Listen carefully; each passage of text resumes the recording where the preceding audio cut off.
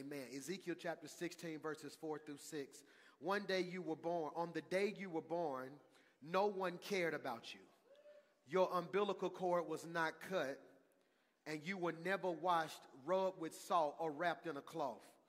No one had the slightest interest in you. No one pitied you or cared for you. On the day you were born, Jesus, you were unwanted, dumped in a field, and left to die.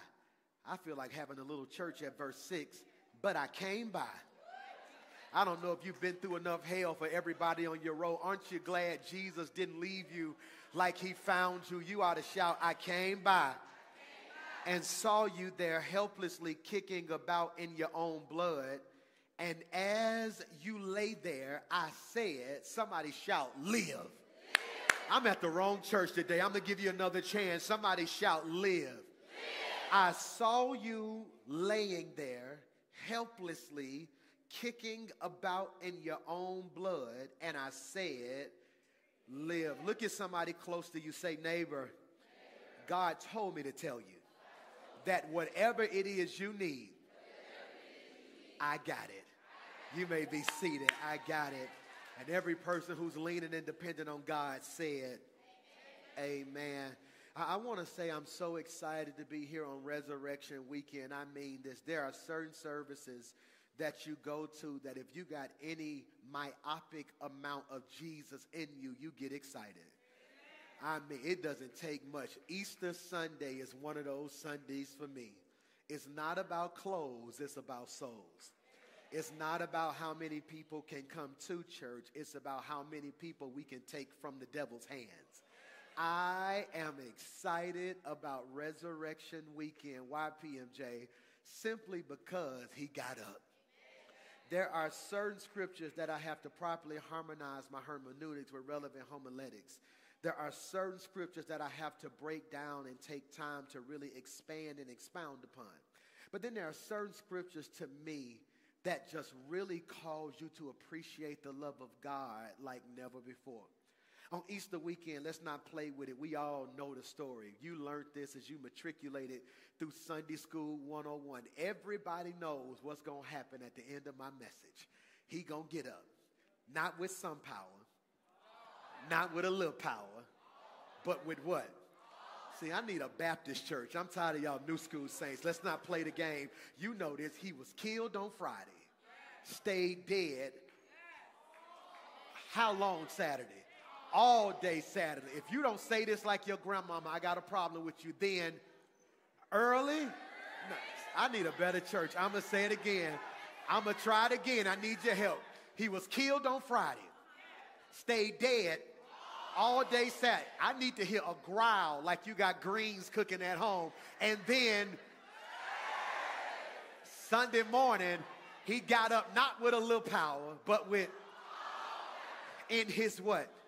Here's what's critical. This didn't hit me till I was talking to my baby boy Miles earlier this morning.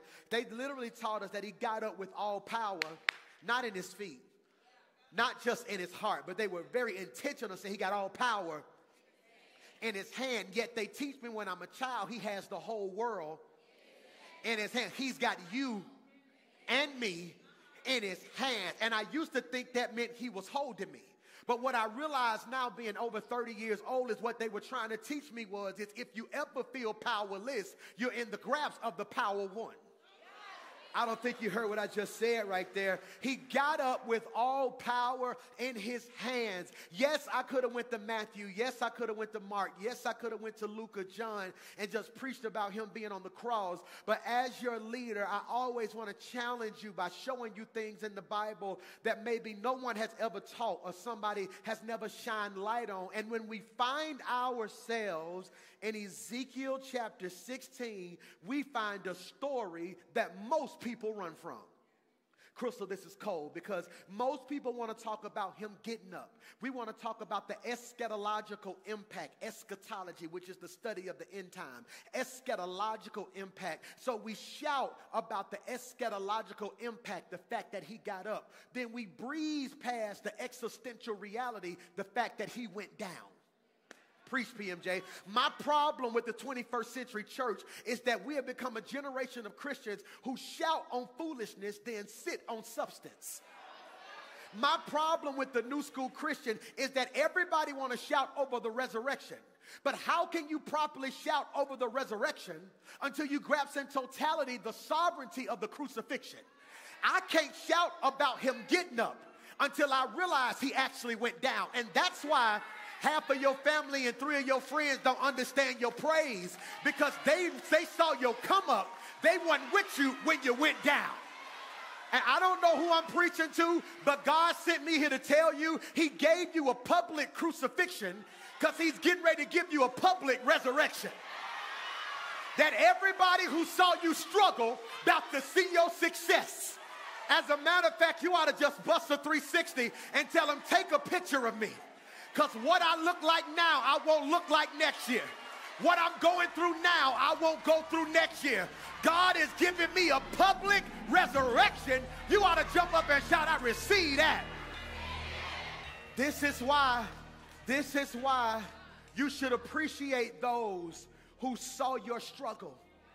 I like this particular text because it is in Ezekiel chapter 16. It is in Ezekiel chapter 16 that we see a prophetic word. I like Ezekiel chapter 16. Why, PMJ? Because if I could give you context so you could respect the content, I like Ezekiel 16 because God has given them a prophetic word about their unfaithfulness. We know this. They have been unfaithful. Why, Pastor Mike? For 4 reasons. Number 1, put this in your notes, please. In chapter 12, they were stubborn. In chapters 13 and 14, they began to listen to false prophets. In chapter 15, they're deemed useless. And in chapter 16, they now have a track record of being unfaithful. I just gave you 5 chapters in 5 seconds. In chapter 12, I hope you catch this, in chapter 12, they are stubborn. Now, I see some of y'all shaking y'all head like, how could they be stubborn after all God has done for them? When truth be told, it's some stubborn folk in Israel. Don't look at me with that tone of voice. Don't act like God ain't never told you to wake up and pray, and instead of you getting out the bed, falling on your knees, you try to lay on your back and get a good prayer in because you were too stubborn. I got to get up in 2 minutes. I want to go. Stubborn. Don't act like God ain't ever told you to forgive some people or apologize to some people. Then all of a sudden you said, I ain't apologizing to them. I didn't do nothing. Stubborn. Don't act like God ain't never spoke to your heart and said, I want you to let that thing go. But you weren't done being mad yet. Stubborn. Don't ever act like you weren't supposed to get up and be on the stream, but you decided I can just watch it later. See, the fact of the matter is, live long enough. The worst thing, please hear your boy right here, the worst thing that God has done for some of you is been good. I'm going to talk to y'all. They sleep over there. The worst thing God has done for some of you, they still sleep. The worst thing that God has done for some of you has been good. What if I told you the biggest problem in your life is the fact that God always shows up? And because he always shows up, you start thinking you don't have to do nothing. It's God's job to get you out. When God says sometimes I'm going to leave you in it until your stubborn butt get enough sense to walk yourself up out of it. Somebody say stubborn. Listen to your boy. Chapter 12, they become stubborn. But I like this because by chapter 16, they have a history of being unfaithful. Why is this important, PMJ? This is so important because I see something in the text worth talking about. I see a progressive downfall. Put that in your notes for me, please. A progressive downfall. Make that make sense, Pastor Mike. You don't just fall. This is Miss Smitherman, this is so cold-blooded. You don't wake up on Monday and be all the way backslid. It's progressive. Well, some of y'all woke up. You don't just wake up on Monday. You don't wake up on Monday and you all the way left. No, it is progressive. It's not praying on Monday. Not talking to God on Tuesday, missing a couple Sundays, hanging with people who co-sign your foolishness, getting a blessing. I got a tree that's down in my backyard that fell when the last tornado came. I looked out there this morning and it has leaves on it. Keep in mind, it is not upright. It is laying on the ground. I called the yard guy. I said, yo, that tree we got to cut up that fell, it got leaves on it. He said, yeah, it got one more cycle in it. Y'all missed that. I said, what you mean? He said, well, the branches don't know it's disconnected. Because it's been connected, whether it fall or not, it has one more cycle to produce leaves. And some of y'all are in trouble because you've been disconnected from God and you thought your last blessing was affirmation that you were favored, when you don't realize God just blessed you because in spite of your disconnection, you had another cycle. See, the blessing was already in motion. Who am I preaching to? See, the blessing or the leaves were already in progress, which means if the blessing was already in the work, God said, I'm not going to stop the blessing because you stubborn. I'm still going to bless you. Watch this. Not because I'm good or not because you're good, but because I'm God.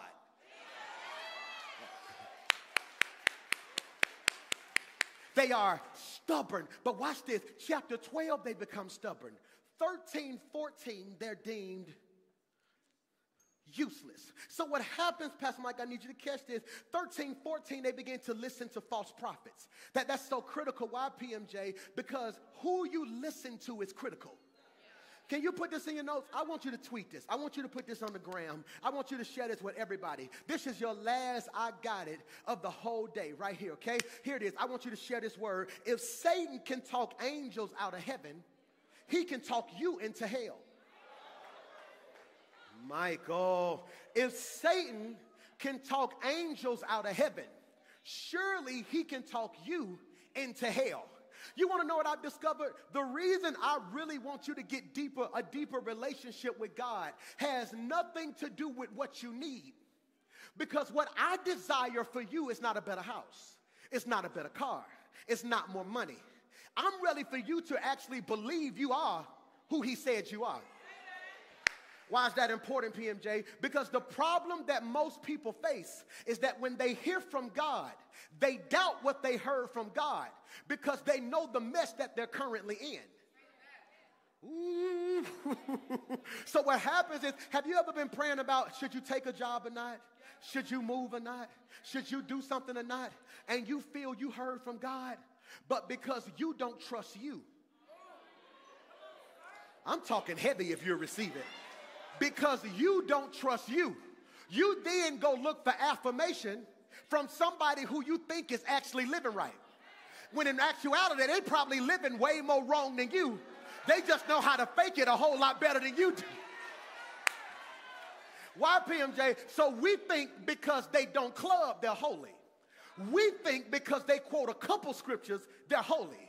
We think because they know enough church that they're holy. When you don't realize God does not examine the outer appearance. God examines the heart. And the problem with us is that we try to deem who's saved by how they look, not by how they live. Michael, they are listening to false prophets, and I came to help somebody whose faith is running on low because you've been listening to false prophets.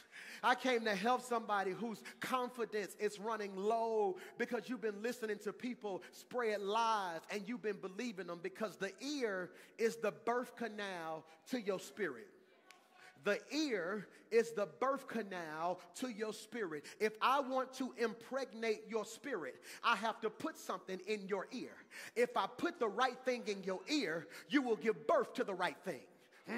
But if they put the wrong thing in your ear, you give birth to the wrong thing. This is why half of y'all still come to church, because you're tired of hearing false prophets tell you what you can't do. No, I need a couple people in my life who can speak some life into me. You really don't even know who you sat next to. Just tell everybody around you, be grateful you sat next to me today. Tell her, because I'm finna speak some stuff that's finna make a lot in you wake up. I just look at somebody and just prophesy something powerful over their life. Tell them you will win by the end of this year. Tell them the business will flourish. Tell them you get ready to experience what eyes have not seen and ears have not heard. Or you ain't got nobody on your road, and talk to yourself. and say, self, the devil is a liar. God did not bring you this far just to bring you this far. I feel a little church on me today because you know you have a right heart. When won't nobody encourage you, but you got enough faith to encourage yourself.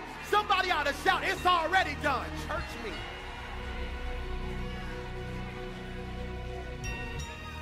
Hear me. Stop. So hear me when I say this. So he says there, I'm good. So hear me when I say this. They are stubborn in chapter 12. After being stubborn in chapter 12, they listen to false prophets in 13 and 14. I didn't see this at any other services this weekend. At this service, it just hit me. They go through one chapter of stubbornness, 2 chapters of listening to wrong people, which lets me know they weren't only stubborn with God. They were stubborn in every area of their life. Michael, and because they are stubborn in the next 2 chapters, by the next chapter, they are deemed useless. But then by chapter 15, they have a track record of living wrong. This is crazy right here, and I don't know who I'm preaching to, because what happens is because of being stubborn in 12, listening to wrong people in 13, 14, being deemed useless in 15. Now, you would think after someone calls you useless, you would fight to prove them wrong. But the stubbornness has grown.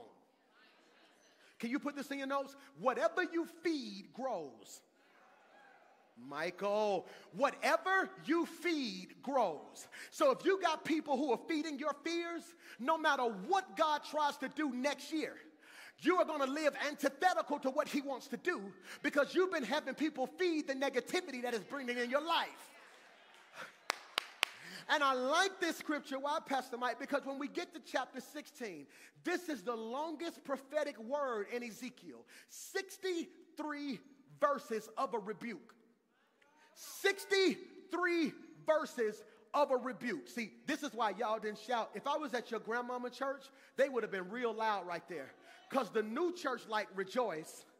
The old school church enjoyed rebuke. See, this is why I got a problem with new school prophets, because it feels as if the only time you prophet is when there's a prophet. I'm going to say it again. This is my issue with new school prophets, because it feels like the only time you prophet is when there's a prophet. If I got to stand in the $75 line for you to tell me what God needs me to get, I believe that's not my word, or you are now profiting over what God wants me to get. Because if God really desired for me to get the word, he wouldn't make me pay. See, I'm from old school church. Forget y'all. I'm from old school church. At old school church, they just didn't prophesy that houses and cars were coming. They didn't prophesy that a new job was coming. At old school church, they would stand up and say stuff like, exposure is in the house. And it's time for you to start living right. And what I discovered is we've made church so cool that we are making people comfortable in the stuff that they're in. When God is saying, I love you and my grace is sufficient. And if you think you blessed living wrong, can you imagine how much blessed you would be if you ever told me yes? Now, I know you ain't going to say amen because you want your neighbor to think you perfect, but look at that neighbor and say, forget all y'all. If you done been through some stuff and survived some stuff, and it's some seasons of your life where you should have told God yes, but you didn't tell God yes, you ought to just jump up and shout, change me, oh God. Church me. Shucks. Hear me when I say this. So when we get to chapter 16, he starts rebuking them. And I like this type of rebuke. Ooh, I like this. You want to know why I like this, mama? Because Negroes forget. I like this. So the picture of being stubborn, this is stubborn. Hey, I just want you to live right. How's going on? Hey, you coming to church today? I ain't got time for that. Hey, I love you, right? Hey, you know you could have been in captivity, but my grace is sufficient. Hey, I know you ain't been tithing, you ain't been living right, you ain't been doing nothing, but I'm still taking care of you and your family and your kid. Okay, come on now. Hey, because we start treating the 10 Commandments like the 10 options. Yeah. So, hey, come on. So God, like, come on. I'm not preaching to everybody, but I do want to preach to 7 folk who bold enough to just stand with your pastor and say, lately, I feel like I've been feeling God tell me, all right now, all right, because warning, I'm going to catch 3 of y'all. Don't worry. Warning, come, see, you ain't scared.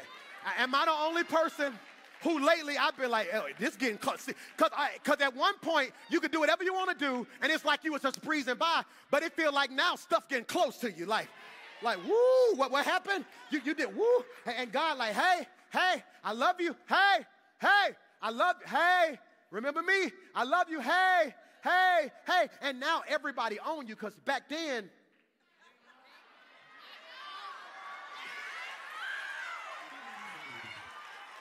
Back then, they ain't want you. But look, God done cleaned you up. You used to be ashy, ugly, dirty, had the wig that we could see it coming off at the top just a little bit. Your edges was glued to your face so hard that I could just rub the sticky stuff off. Your jeans weren't nice. Your Jordan didn't do this. Your Jordan did this. And yet didn't nobody like you. You didn't have no money. You was broke. You was ugly. Who gonna want you? Then all of a sudden that favor started dripping on you. Give me a little more up here. And God like, hey. But all of a sudden, you didn't have friends then. But now you got a little paper. Now everybody want to be your friend. God like, hey. All of a sudden, now you got a whole clique and a whole circle. And God like, hey. Back then, you only knew 2 scriptures, barely knew how to pray. And God was all you had. But now you got a little stuff, a little piece of business, a little piece of house, a little piece of money. Now God is like, hey. Then all of a sudden, in chapter 16, God said, you know what, I'm done being nice. Come here real quick. On the day you were born, didn't nobody care about you. Your mama didn't want you. Your daddy didn't want you. You was about to die. See, I've realized in my life, now that I'm creeping up on 40, that I don't have to be nice to everybody. God wants me to be kind. But then there are certain people that reach a certain point in your life where you got to remind them where you found them. Look at your neighbor and say, I think he's preaching to me, not you. I think you got to remind God. God says, hey. Oh, no, you didn't. Oh, no, you didn't. I wish you would be standing in that Sheraton hotel like you big bad Pastor Mike Jr. who can do whatever he want to do. You better not forget, boy, them teeth wasn't there when you started Rock City Church. Don't make me put that, no, now you got that Suburban now. Don't forget, y'all used to hitchhike. You had to take your wife to work, then pick her back up. And boy, don't act like you didn't live in that extended stay. And my problem with the 21st century church, a whole lot of y'all got amnesia. I'm sorry, selective amnesia. And God told me for the next 60 seconds, don't shout about where you are.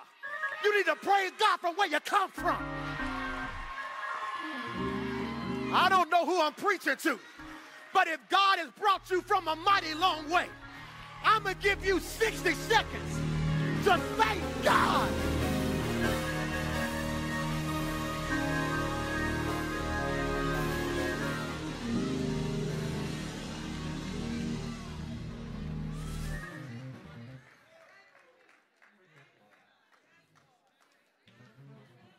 Looks at him, he says, on the day you were born, I dare you get that new promotion and forget God. How you prayed, fasted, sold, and cried for it, then got it and forgot about him. Devil is a liar. No. God has blessed me now to where musically we be traveling all over the world performing, and had a huge opportunity this weekend. It's Resurrection Weekend. That means if anybody brings you out, that money is just ridiculous. Hear me when I say this. This is like the Super Bowl weekend for churches. So everybody and their mama call it, can Pastor Mike John come just on Saturday? He come on Saturday. We fly him back out to his church. And I'm like, I can't do it. Then somebody messed around and asked me why. I was like, well, I gotta perform for a sold-out show in Birmingham. They said, we don't see it on Ticketmaster. I said, no, it's for free. They was like, well, we don't see any flyers for it. I said, man, it's probably 200 or 300 10 and 12-year-olds. I said, way before big, I used to be on Saturdays with my babies before Easter. They said, well, brother, you're on a different level. No, you on a different level. I am not about to let God take me here and forget what he did for me there. See, I am only preaching to y'all who can honestly say, when God blessed me with what I'm praying for, ain't going to be no change in who I am. I shout with money like I shouted when I was broke. He says, don't forget on the day you were born. And many of y'all are frustrated because you see people and you think that they have more favor than you. They have more grace than you because they have stuff. Can I free you? God will never use external things to produce internal change. I'm talking heavy today. God will never use external things to produce internal change. Let me free you. God will never give you stuff to transform your heart. And let me free some of y'all who use this word. Somebody shout favor. I'm so tired of y'all misusing favor. I am favor. No, you go to the dealership, get a car, favor. No, I want to free you. Favor is not manifested in how much stuff you got. 7 of y'all gonna catch this. More stuff don't mean more God. Ooh. More stuff don't mean more God. No, favor ain't in what I drive. Favor is not in how many zeros in my bank account. Favor is not on which side of the street I live on. Favor is in the fact that what could have took me out.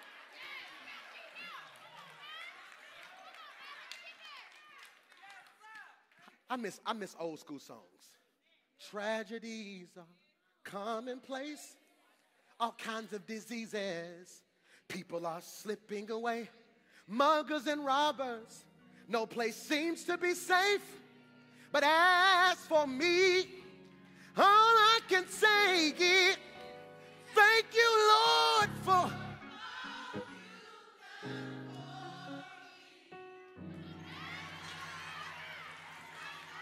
it could have been me outdoors with no food and no clothes, all alone, without a friend or just another number with a tragic end. But you didn't see fit to let none of these things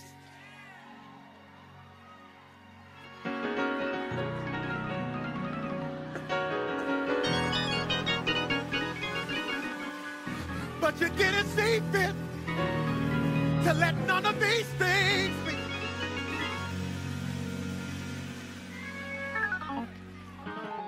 And see, hear me, Easter isn't about this fairy tale of this fictional character getting up. He died to show you he was human. He got up to show you he was God.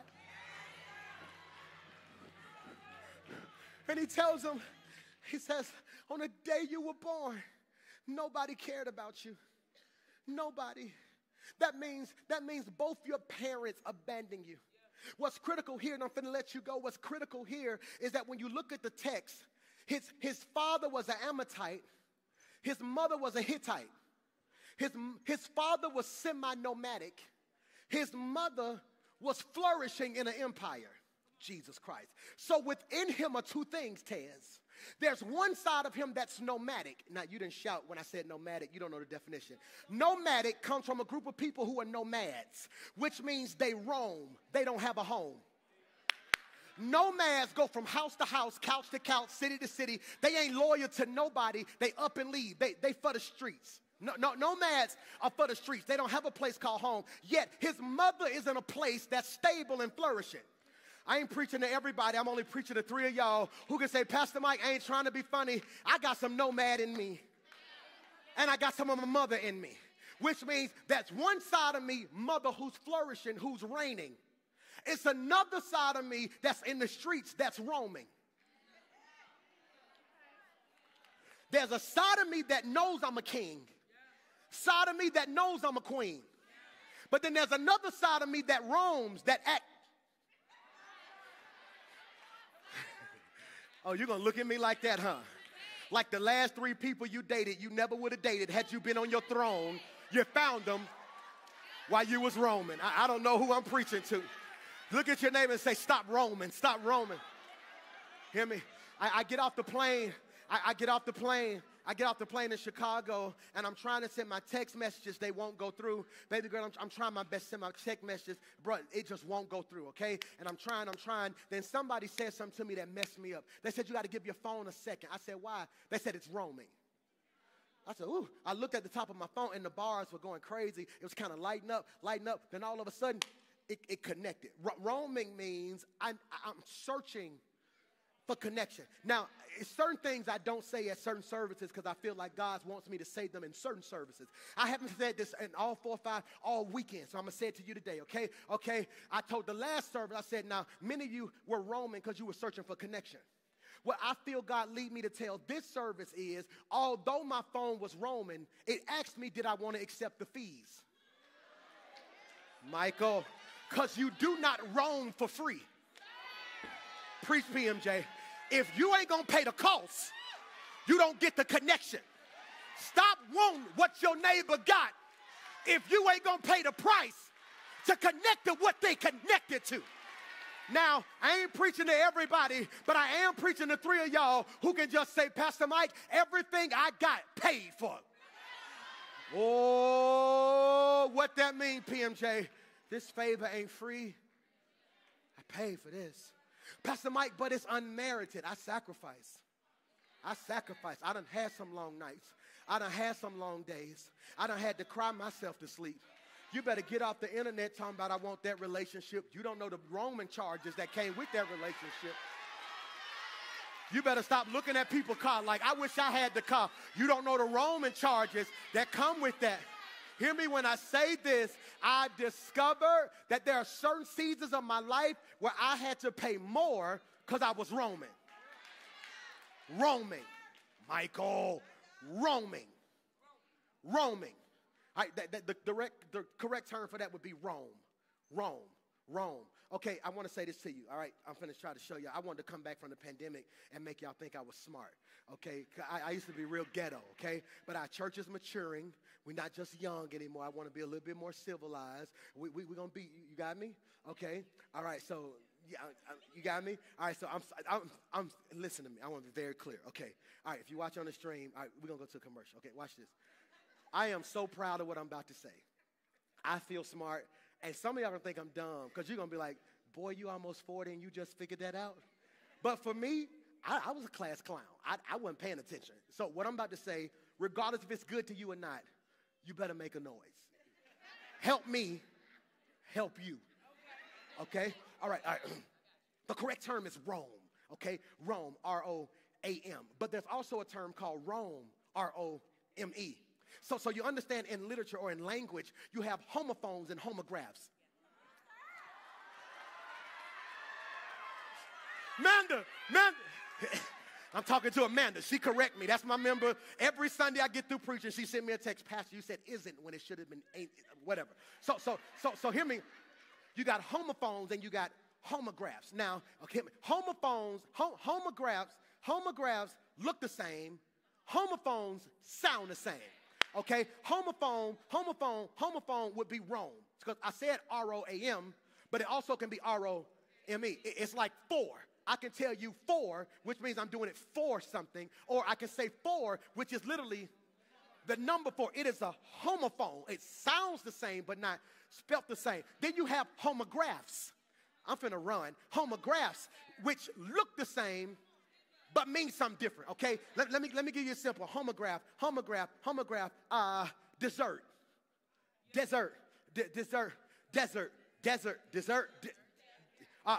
Live, L-I-V-E. Could be live, but it also can be. And the Holy Spirit said, Mike, this is how your church survived the pandemic. I was like, how God? He said, they didn't realize, they thought they were logged on to Rock City Live, but they were plugged in to Rock City Live. And when you stay plugged to something that's live, it makes you. Hear me? So what I'm trying to get you to realize is that one side roamed, but the other side reigned. And because you were only listening with one ear, you thought reign only meant crown. But reign is a homophone, which means you have R-E R-I-G-N, which means it's your season. But you also got R-A-I-N, which means it's getting ready to overflow. And God told me to tell you, it's your season to reign, whichever one you want. I need you to look at your neighbor and say, get ready to reign. Get ready to reign. I declare jobs and better jobs, raises and bonuses, overflows coming in your life. You ought to high five 3 people and shout, reign.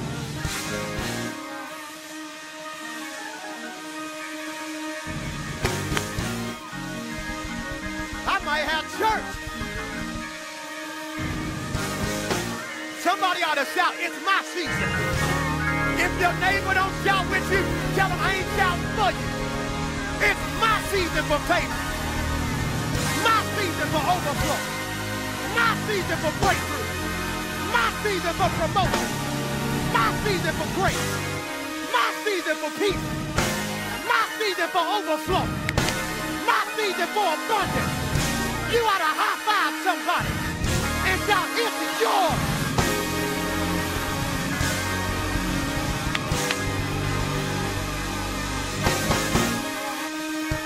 I'm in the wrong church. I'm in the wrong church. It's somebody in this section. It's somebody in this section. It's somebody in this section who God said, if you shout, I'm going to do it this week.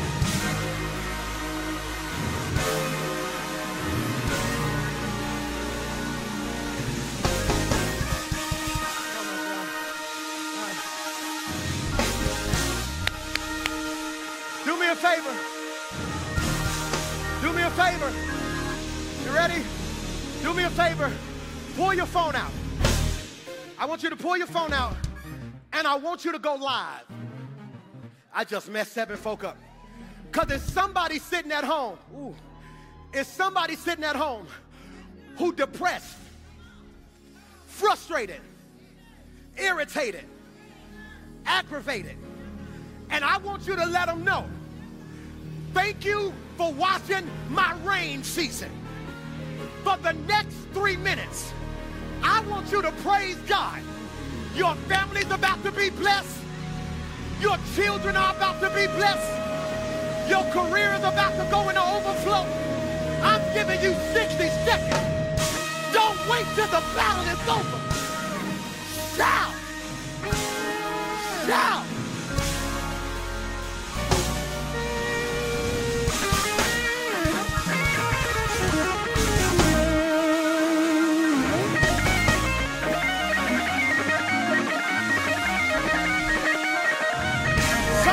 For 360. Every time I turn around, every time I turn around, every time I turn around, when I call something out, you ought to just turn. A better lifestyle, more peace than you ever had, more joy than you ever had, more strength than you ever had, more favor than you ever had. You ought to keep turning, because God about.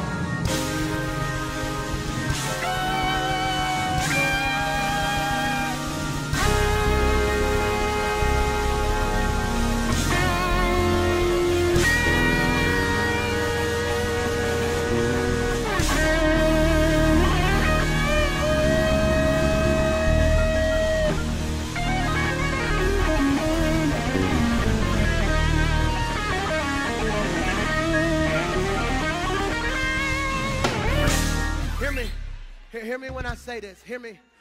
If you're watching right now, the devil will try to trick you into believing that it's over for you. Watch this. I'm good. Homophones, homographs. Somebody shout over. Let me show you why this is crazy. Let me show you why this is crazy. Because homophone, over, means in.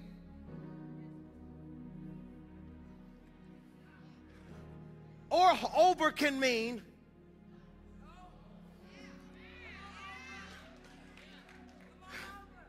And the Holy Spirit is telling me to tell you to flip what the devil meant for evil. He's been whispering in your ear, you know it's over. And what you should have said was, thank you, Jesus. It doesn't mean my situation is over. It means I'm about to get.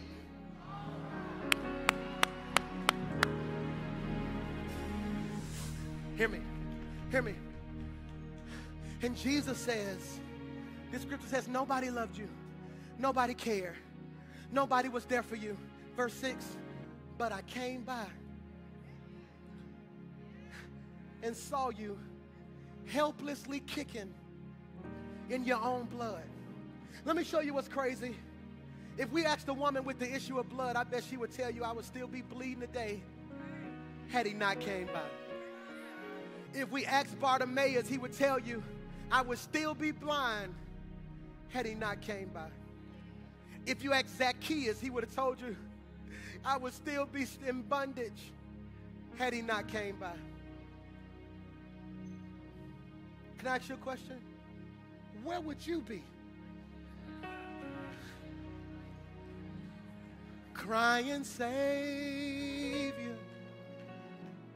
Savior, hear my humble cry. No music. Grandmama didn't have none of that. She would just say, and why?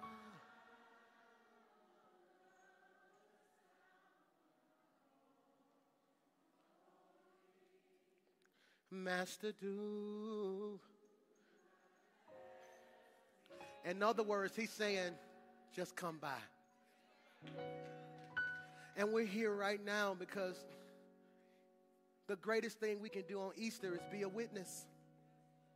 And if you're watching somebody's live stream, wherever you are, they're being a witness. They loved you enough to say, you're not in the room, but I'm going to put you in the room. They loved you enough to say, hey, I ain't got it together either. Truth be told, I got a lot of issues. Ain't it crazy how you got advice for everybody but yourself? Have you ever told somebody something you hung up and was like, oh, that was good. Hey. Did you try to, you end up telling folk business because you called somebody? Guess what I told so-and-so who was going through? Hey, don't tell nobody. I just got to tell you what I said. You want to know why? Because the anointing on your life is for everybody but you. Your oil was put on you to make a deposit. He says, but I came by. And I'm here today to look each and every one of you in the eyes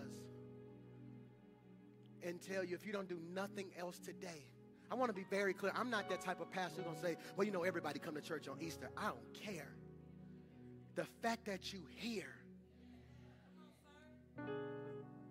I pray in the name of Jesus against anxiety and depression, low self-esteem and heartbreak and heartache. God, some of us have anxiety in a major way, and God, we worry, and I know that that's not popular for a pastor to say because I'm supposed to be the spiritual juggernaut who has it together. God, I worry sometimes. I struggle with my faith sometimes, God. It's not that I know you're not God. I know that you're God, but I'm human, and sometimes I personally don't feel worthy, and I personally don't believe, because God, truth of the matter is some of the stuff you do for me, I wouldn't have did for me. And God, if I'm being honest, I probably wouldn't have did it for other people, so I still can't figure out how you can still love me in spite of it. So for God, all I want to do today is not ask you for nothing. I just want to say thank you. God, I can leave out of here today and not make it tomorrow. Thank you. God, everything they know to be life can be gone in an instant. Thank you. God, in this moment, I ask that you equip us with all the strength to live this life you called us to. It get hard. Especially for men sometimes, God, because so much of our confidence is tied to our money. And that money acting funny, and when life get hard and we don't really feel kingly, we tend to lash out, or we go places, do stuff we shouldn't do, and it gets difficult for us. So I pray for that brother, God, so he can hear from his pastor today that God loves you just where you are. That you don't have to be Pastor Mike. You don't have to be Jesus. You don't have to be John. God says, I love you just like you are. Right where you are, I'll come by if you let me. To that sister who's had to be strong for everybody.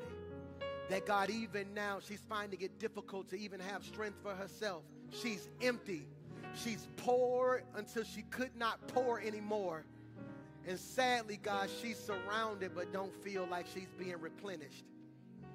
I pray for that millennial, God, who has a great career and they have a life plan and things are going according to plan. I pray, God, that they don't put their faith in their order, or God, they don't put their faith in their personal structure.